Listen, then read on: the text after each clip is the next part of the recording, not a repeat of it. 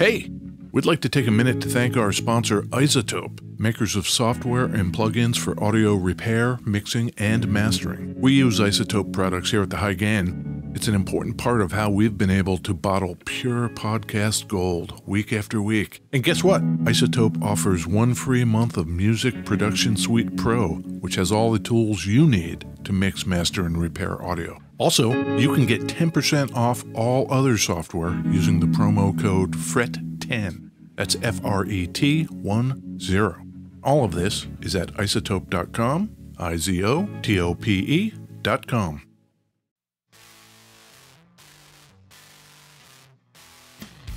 Hey, this is Ed Peterson. And this is John Kiltica, Ed. John, it's the High Gain Podcast. It is the High Gain Podcast, Ed. John, we're in the same room in beautiful West Seattle. Yeah, I'm staring at your ugly mug right now. Angelic over here. Oh, yeah. What are we going to talk about today, John? We're going to talk about guitars, Ed. Exclusively. Exclusively guitars. Okay. Did you get any new guitar pedals or amps or anything cool like that? I did. Oh. This week, Ed? Yeah. I was fortunate enough to find one of my dream guitars. Oh? And we'll have to talk about that. But I should just say, yeah, we've got a full slate today. Oh. You know why? Well, no. Do you see the shirt I am wearing? Yes. It says ABBA. That's right. Mm-hmm. You know why I'm wearing my prized ABBA shirt today? I feel like just to antagonize me. Is that the right answer? We have a guest. Yeah? All the way from Sweden. Someone from ABBA is on the show? I wish. Superfan Niklas from Malmö, Sweden. Hi there. Hi, Niklas. And I was stoked to hear the ABBA song in the episode recently. I've been missing the feud about ABBA. I know. Since we went in lockdown and we're in separate places, John wouldn't specifically antagonize me with ABBA stuff. And it's back. You're not close enough for, like, bring out speakers in the yard and just blasting it? Exactly. Do you like ABBA, Niklas? Yeah, definitely. See? I am probably a believer in that whole Dave Grohl thing. Everyone likes ABBA. They are a very difficult band not to like. I just feel like you go a little heavy on your love of ABBA, John. Hey, man, I'm just sitting here waiting for the new ABBA to drop. That's been, like, imminent for 2.5 years or something. I don't know what the hell's going on. Perfectionists, those guys. It feels like Axl Rose is the quick guy in this comparison. Exactly. He's effective. Yeah. I'll give you a tip, Ed, to learn to like them. Their bass player is highly loved among bass players, especially in Sweden, I guess. I just saw a video recently of Rutger when he was doing a playthrough of one of the songs, and that's really, really good. Yeah. It's worth listening to just for him. He's a ripper, huh? Yeah. All right. I got to tell you something. Normally, I play a beverage song live, and then I might go back after the fact and kind of spice it up with additional tracks. This week, we asked Niklas to pick the song. He chose a song, and I can't do it live because my Swedish sucks. So I pre-recorded it. I'm so looking forward to hear you trying this out. Okay.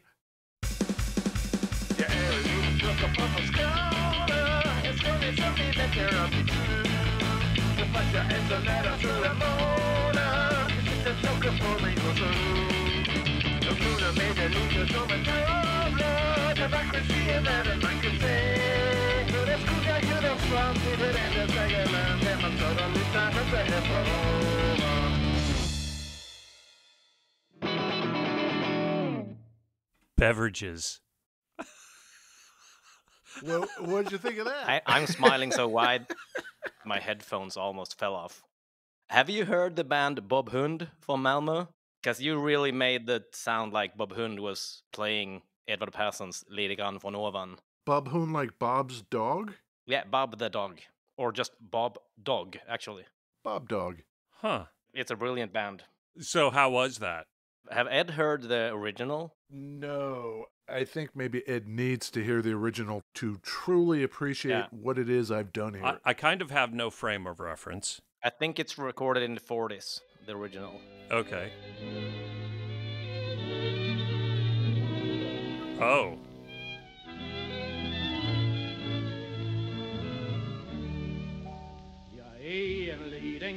hälsa på från Skåne.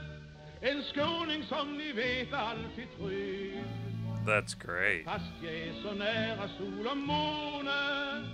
Jag sitter säkert på min gåsa rygg. Långt under mig det ligger som en tavla. Det vackraste i världen man kan se. Både skogar, sjö och strand blir ett enda sagoland. När man ser det lite grann så här från ovan. Yeah, it was amazing, John. Thank you. So this is like the unofficial anthem of the region I'm from, South Skåne, the south of Sweden. You've probably heard on the show I've been a little dismissive of the South. Yep. Or Mississippi, maybe specifically. Is it like that? There's no similarities to the US, like legally and stuff, with having different laws and stuff in different states. Okay. This is just regions, and we have some differences in how it's controlled by different political parties and stuff. But you like to tell Mississippi to go fuck yourself? Yeah. That's exactly the same thing, but very warm-heartedly.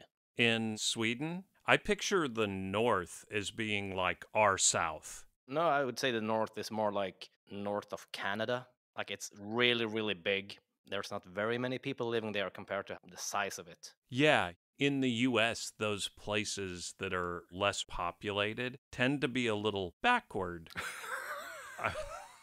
Well, the stereotypical northern Swede is more like very, very silent. They have a special way of speaking, and they pretty much don't speak. That's the stereotype. That sounds great. What I've learned, if you compare like left and right politically, Yeah. it's a really strong worker union Ooh. leftist in the north.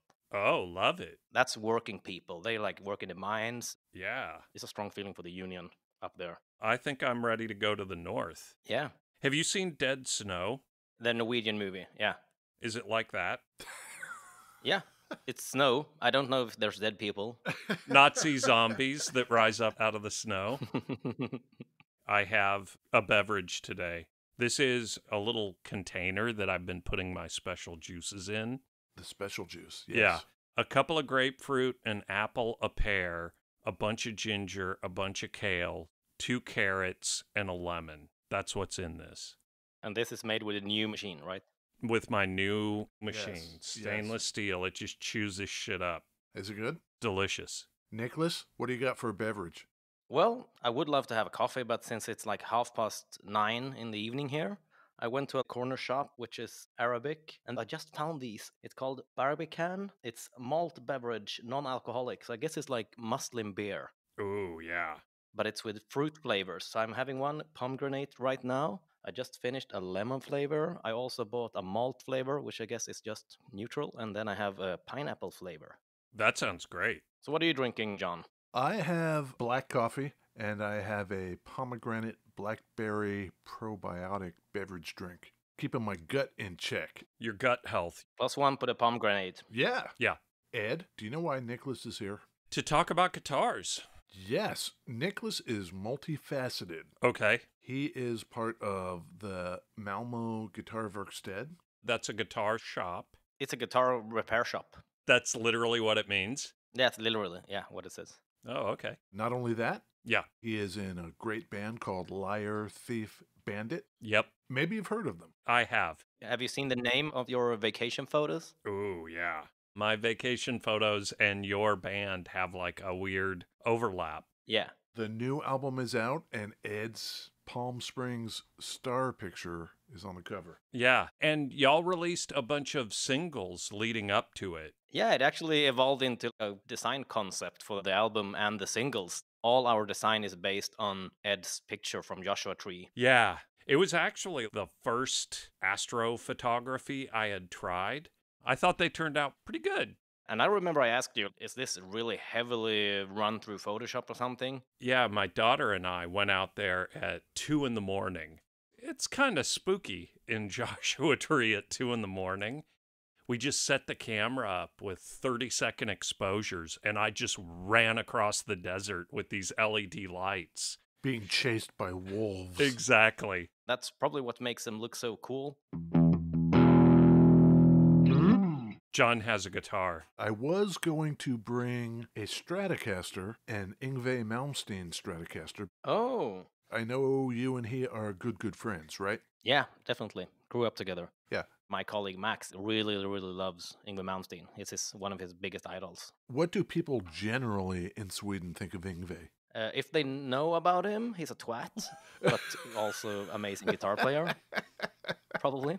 Is he? He's iconic. That's my answer. This is a safe space. I really don't like that kind of metal and also super shreddery stuff. But some respect for him for the playing and pretty much inventing it. Sure. How would you classify Liar Thief Bandit? I would like to say high energy rock and roll. Scandinavian rock and roll is somewhat a genre, but modern version of it with a lot of catchy choruses and not too gritty, but we try to make a mix between that. Hello, cat. Yeah, exactly. There's a cat. Yeah, that's Junior the cat. Yeah. Well, today I have a TV Jones guitar. Are you familiar with TV Jones pickups? Yes. You find them in Gretches all the time. You find them in Fenders increasingly more often. But this is an entire guitar made by TV Jones. I wasn't aware of that, actually, so I looked it up.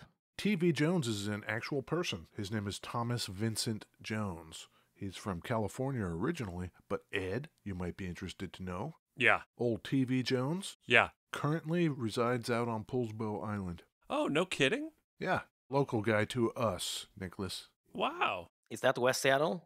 Off the coast of West Seattle. Oh, Wow. We should take a ferry out there and have a chat with TV. Yeah. That would be cool. This guitar is called a Spectra Sonic Supreme.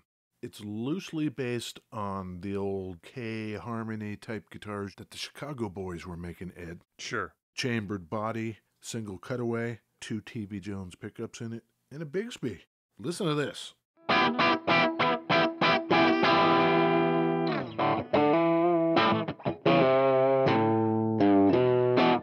It's got that kind of Filtertron-y sound.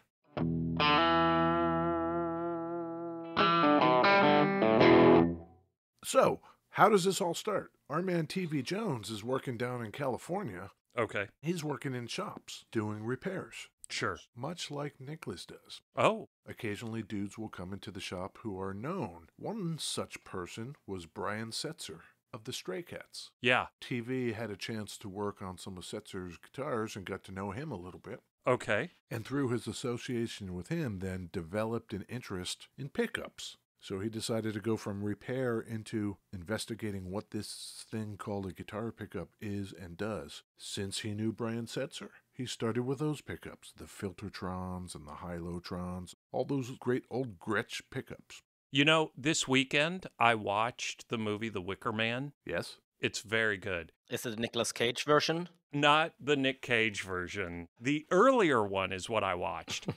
And Britt Eklund is the female lead Ooh.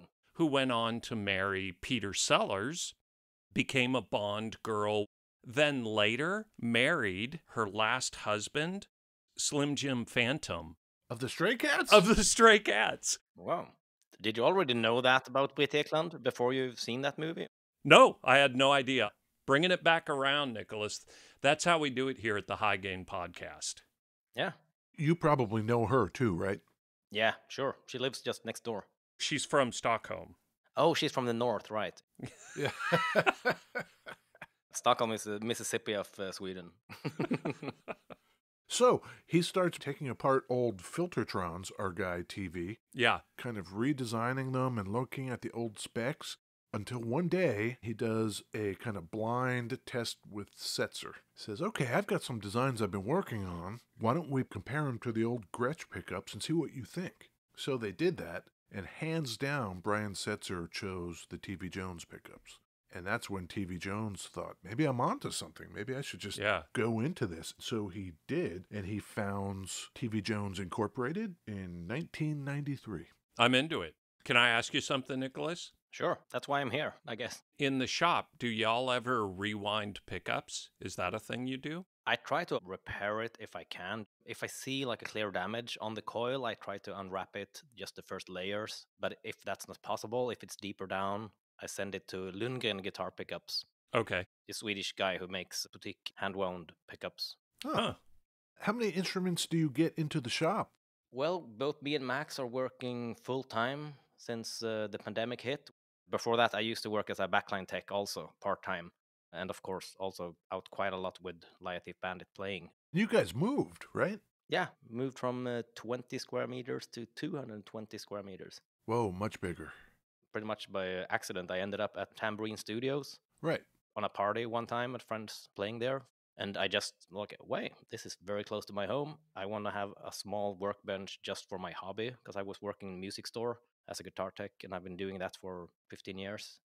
I got the workbench in their basement, and then a couple of months later, the store owner decided to sell the shop. So I lost my job, and then I was like, wait, I have a workbench. I know that there's need in the town for guitar repairs. I'm going to start a shop. And I tried, and it worked. When was that? 2016.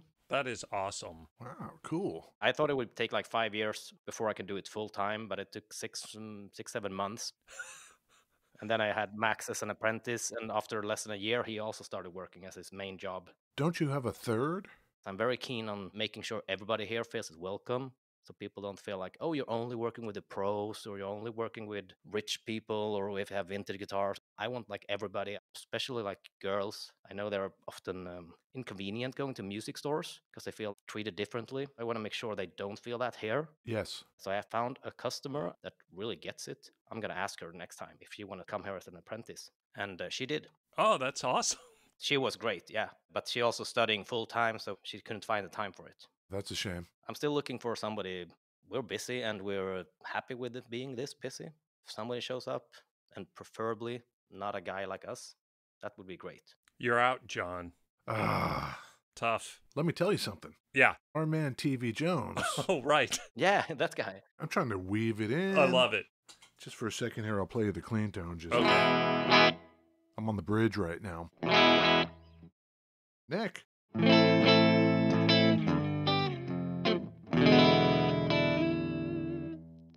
And then, of course, in the middle. That sounded a little stray catty. So, Brian Setzer digs those pickups so much, of course he runs and tells Gretsch, hey, there's this guy over here making pickups that are awesome, and he knows everything there is to know about the old Filtertrons also. Right. So then Gretsch is like, will you make pickups for us, but will you help us design a guitar? Oh. So TV Jones helps Gretsch design a guitar in 2000 called the Spectra Sonic, and it looks just like the one I'm holding right now. But it was a Gretsch. Oh, no kidding. Yeah.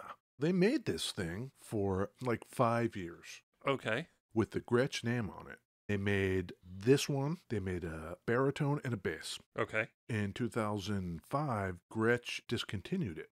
TV Jones took it up, made a few improvements here and there, and in 2006, reissues it. And that's what I'm holding in my hand here, the Spectra Sonic Supreme. Oh, man. It's Supreme, Ed. I'm looking at a Gretsch one on Reverb, and it looks like the only sort of difference is the neck is bound on yours. The one on Reverb right now, the neck is not bound. What are the fret markers? Oh, the fret markers are dots. These have lines that go in from the top. Yeah. Our man TV calls these shoestring potato fret markers. I read that, and I was hoping you could explain why it's called shoestring potato. I don't know. Is that a French fry? Yeah. Instead of the big, thick French fries, they're little skinny things. Okay. Where would you get those? You would get them in a school cafeteria. Is it like a snack? Not a snack, because you actually deep fry them. We have something, it's called pommes pins. Ooh. It's like really small French fries, but they're crispy all the way through. It's only the crispy part Oh. and shaped like a really small French fry. You can buy them in bags, cold. Eat them like crisps. These would be hot, and you'd have them with a hamburger or something. It's a great name for an inlay. Yeah. Yeah. Speaking of the hamburgers, you know, on the Big Mac that you get at McDonald's, they have that crazy-ass sauce. Special. Putting air quotes up. Yeah, the special McDonald's sauce. Not into it. If you are in Sweden, Yeah. they've got this dressing called Amerikansk. Yeah. It's like the McDonald's special sauce in a bottle. Sounds gross. Squeeze it out all over your hamburgers. Sounds terrible. For me, that is like the classic, what does hamburger dressing smells like or taste like? Yeah, like that. That pink sauce. Ugh. Gross. I've never thought of it like anything typical to Big Mac or to McDonald's. I just figure like, yeah, this is hamburger dressing. I guess it's like mayo and ketchup mixed up. Yeah. Yeah. You know, special. Very special. Okay. This thing also has an ebony fretboard. It's a set neck. Yeah. It's got the flat top, flat body. It's reminiscent of a Les Paul Jr., but bigger. Yeah, and it's all chambered out. It's not a heavy instrument. Tell me about that. It's not a Bigsby. It is a big Oh, it is. Is it a round one, the arm? It's the flat one. Oh, it's a flat one. Yeah, and like the tailpiece. It's got like an egg shape in it, keeping the food metaphors going. Yeah, McMuffin Bigsby. Exactly. That's what it is. Yeah. These are made in Japan. They're made by the same guys that do all the high-end Gretsch work. Okay. Ah, so it's built at the same factory they build the Japanese Gretches. Yeah. And so this thing's about $2,200. Yeah. And usually they all get shipped back to Poulsbo out in the water there, where TV himself, the man, does the final setup and cuts the nuts, each and every one. That's crazy. As a guitar tech, I just love this fact. There are some companies that build in Asia and then they ship it and it has a nice label set up in the US. And it feels like, yeah, somebody put a sticker on it and looked at it and then packed it in the bag again. Yep. Hey, John, Yes. do we have any Liar Thief Bandit? Oh, we do. Oh, you do? Could we listen to some? Yeah.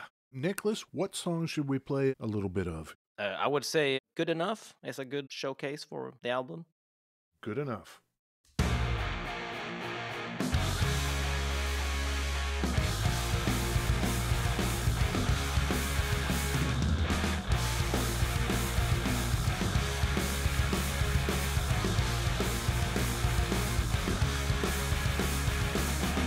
Getting rowdy by the fireside, it's easy to be alone.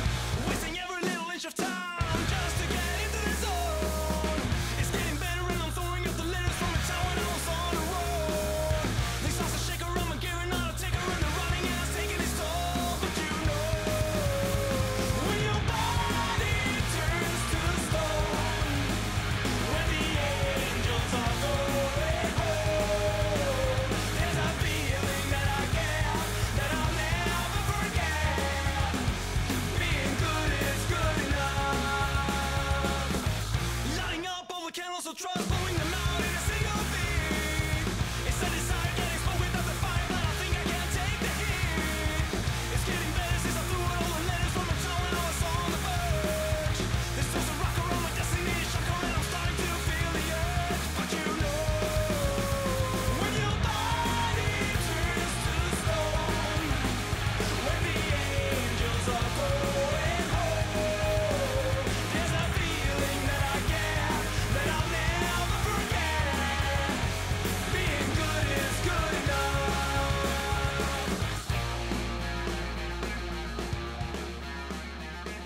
Man, It's super put your fist in the air rock. I'm not sure that's a genre. Andrew WK. Ooh, yeah. Oh, yeah? Who's he engaged to now? He just got engaged. Congrats, Andrew WK. Good for him. Congratulations. Old W. I'll take it as a compliment. Even though I wish you would have said that it sounded like Andrew WK. It doesn't, but that's what I'm thinking when you say fist pumping rock. You know what I mean? Like, man, that bass line in there. Yeah. You've got some grind going on there. What's your rig? There's a part where you're clearly ripping. I think on the recording, actually, it was just a dark glass alpha omega bass distortion and DSM Noisemaker Omnicab Sim, which is a brilliant pedal, fully analog cabinet simulator, which makes everything sound big and nice and more articulate also. Do you mean you go from that into an actual amp? Yeah, sure. Yeah, that's what I thought you were saying. On the recording, it's an old vintage Dynacord Bass King, but a home-built 115 or 112, I don't really remember. It was stuff from the studios where we recorded it. Now I have Ampeg 1x12 and 2x12 cabs, because I really like the sound from them, really clear and articulate. Let's see how well these TV Jones pickups take the dirt. Oh, okay, sure.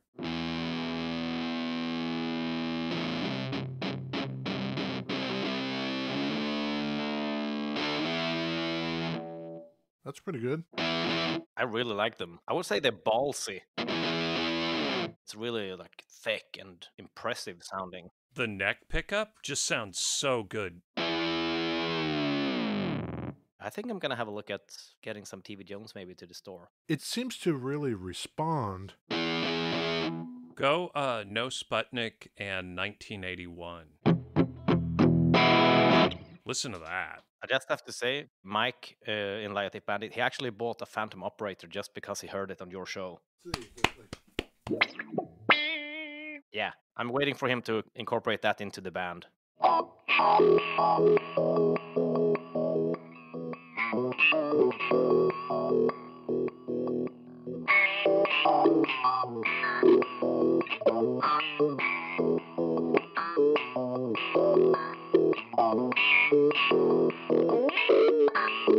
Yeah, that's the recovery stuff. Yeah, those guys are great. Those guys are here in Seattle. When you come back out, we can take a trip over. Pick you up some pedals. Yeah. Where do you guys play in Sweden? Like, do you do mini tours to various cities in Sweden, like Gothenburg maybe? We have played in Gothenburg, actually managed to do it 2020. There was like a window between restrictions. We actually could do shows for 50 people. Oh, But thing with Sweden is we have not very many people living here.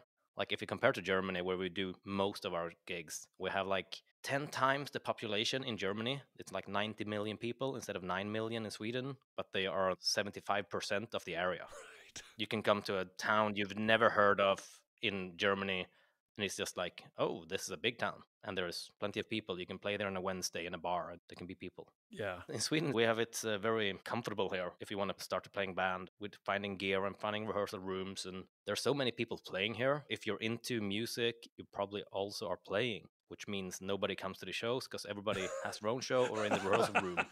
Everyone loves music, so they can't go see music because they're too busy making music. Something like that, yeah.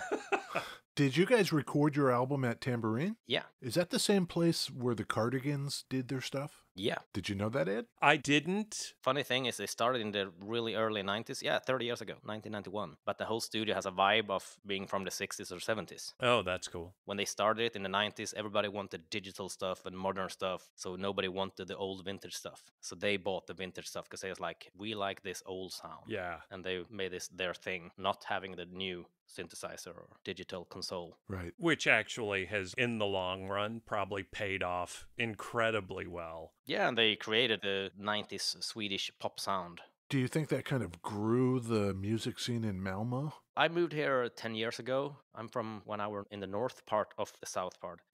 So I don't really know Malmö back then, but as I understood from reading some books and stuff about it, it's been like a workers' city, especially this part of town where I'm in and the studio is in. It hasn't been that much music scene. Also, it's still like 300,000 people here. Huh. There's always been clubs, of course, and there's been a music scene, but it's not widely known for it. Until you guys got there. Yeah. You got the Liar Thief guys. I would say those guys got there. The band Eggstone that started Tambourine Studios and still run it. They were probably a real big factor of making Malmö to a music scene. Don't sell yourself short. Come on.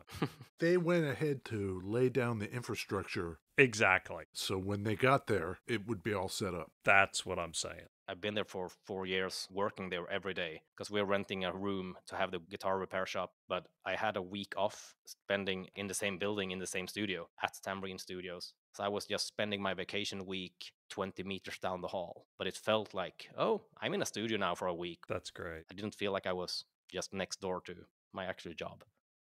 The album just dropped 2 weeks ago or something, right? 9 days ago. Congrats. And if you go anywhere, like liarthiefbandit.com, Yeah, but you're also on Facebook and everywhere. we're like you guys. Maybe not all the things that you are on. Yeah, you probably don't have a Pinterest. Not yet. But yeah, you can find us. Yeah, you've still got some of the vinyls left. Yeah, I forget which one I ordered. we made both a blue and a red to match your photo. You chose the colors of the vinyls without knowing it. It looks amazing. Thank you very much, Ed, for taking those photos and letting us use them. We're very happy. Absolutely. Oh, what you should do, go on tour with Phoebe Bridgers, and it'll just be this like Joshua Tree concept. And you too, Phoebe Bridgers, Liar Thief Bandit. All on one ticket. That's what I'm saying. That's what he's saying. What do you think about that? There's no downside. No. You know what I think, Nicholas? No? I think you did a great job today. Thank you. I think you did a great job. Oh, that's what I was looking for. Okay, we need to get your perspective on this. Living abroad from us, how would you grade Ed's performance today? It goes to 11. Oh my gosh. Whoa. None more black. John, you did really good too. You go to 11. Yeah. Nicholas goes to 11. You kind of like, I don't know, a 6. A solid 6. Yeah. Definitely, John. Yeah. Okay, Spotify for listening to Nicholas's band Liar Thief Bandit. Deadlights. New album. It is fantastic. Everybody should get it and buy it and do it. Whether or not you have a vinyl record player, you should just go to liarthiefbandit.com and buy one of the vinyls, because then you get, as a bonus, an Ed Peterson picture, Yes. artwork, and an album. Win-win. Yeah, I would say if you want to buy Ed's art, you can go to liarthiefbandit.com and you can order his art really cheap Exactly. compared to buying a picture. And as a bonus, you get an album. Yeah, and I love it that there's been no gongs in this episode. Oh, no. Our man Edvard Persson, Oh, Who's that? the guy who wrote the Skåne song. Oh, no. Yeah. When did we lose him? I believe it was 1957. a long time ago. Yeah. Born in 1888. Which is the year that the Filtertrons came out. 1888? No, 57. Invented by Ray Butts. Yeah, Great name. Oh, no. yeah. We better tell people where to find us before this gets ugly real fast. Yeah. Instagram, Twitter, Facebook, thehighgain.com. Uh-huh. Look us up. You'll find us anywhere. Or go to Linktree. Oh, that Linktree thing. Yeah. Yeah, that's very cool. Look for the High Gain on Linktree, and then you can see all those links we don't have to talk about. Exactly. Yeah. All right. Nice work, Nicholas. Thank you so much for coming to visit us. Thank you. It's been a pleasure. It's been an honor coming here after all these years listening to you guys. Ah, we appreciate that. I remember how stoked me and Max were a couple of years ago when you actually gave us a shout out the first time. Man, That was a huge experience in our small shop. I cannot blame you. A shout out from John and Ed. Yeah. Woo. Thank you, Nicholas. Bye. Okay, bye. See ya.